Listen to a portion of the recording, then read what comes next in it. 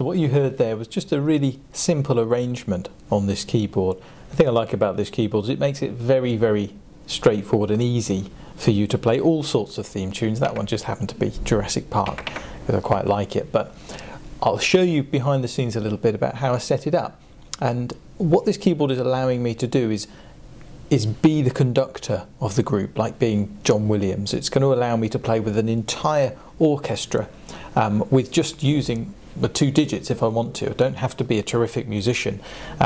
What I've done here is gone into the style section. Keyboard essentially says, okay, what style of music do you want to play? And I'm saying, well, I want to play something that's movie and show in style. And this particular one, having experimented, I found the one called Romantic Movie. It's really good for Jurassic Park.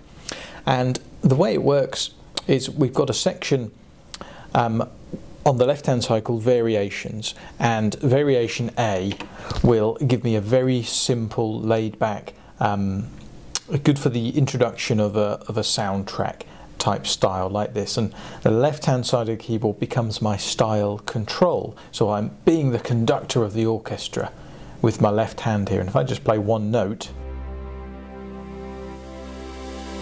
okay, now what you're hearing there, it's not going to change. I've just happened to play a C with 1 digit. It's automatically completing the rest of the chord for me.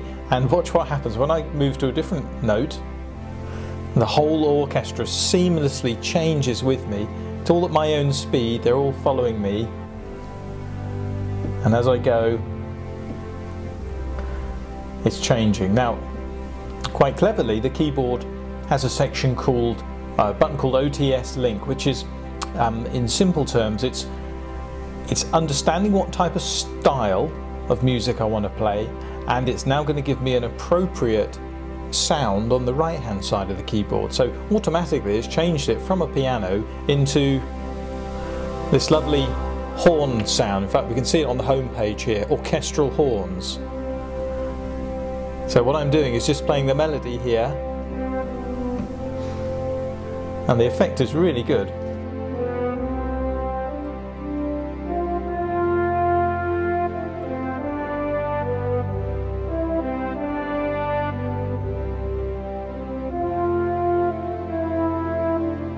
Now, talking about those 4 variations again, A, B, C, D, when I change to B, we get a big movement from the orchestra.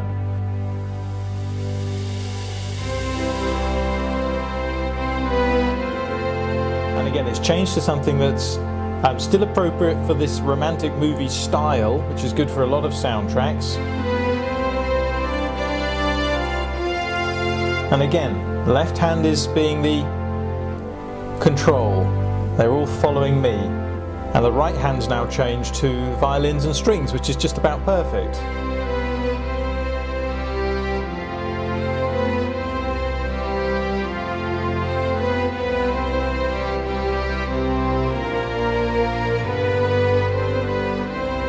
Now we've still got C and D to go, so really I'm barely doing anything to this at all. I've chosen the style, I've said I kind of want it to work automatically for me and just follow my directions here on the left. So I go to D, which I happen to know from experimenting gives us a really gentle sort of alternative to the main theme, and it just so happens there's a bit in the Jurassic Park theme which works nicely.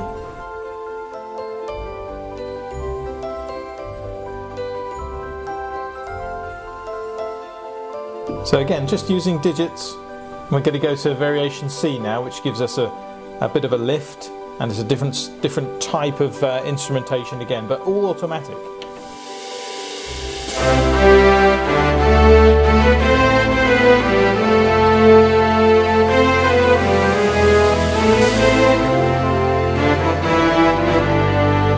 You might see me pressing C again just then, and that's just to do this.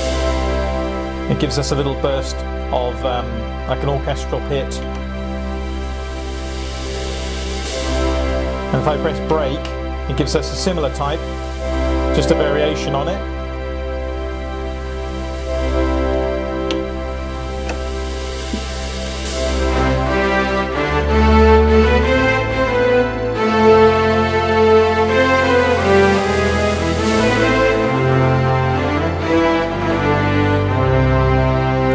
to do an ending, just press one of these buttons here. Ending number 1, the simplest one, it'll just fade it out like that. So what I've done there is so basic. I've just gone from the built-in styles. I've basically said to the keyboard, right, I want to play that style of music, and it will do everything else. It will give me the right type of sounds with the right hand side, and it'll just say, okay, I see you want to play that type of music, you be the conductor, and the left hand side of the keyboard becomes that style control, as we call it. Now that's just one of the presets in here, so it's been that easy to go in there, and as I say, I'm choosing Jurassic Park because I quite like it, but there are many different types of movie soundtrack that you could play with that.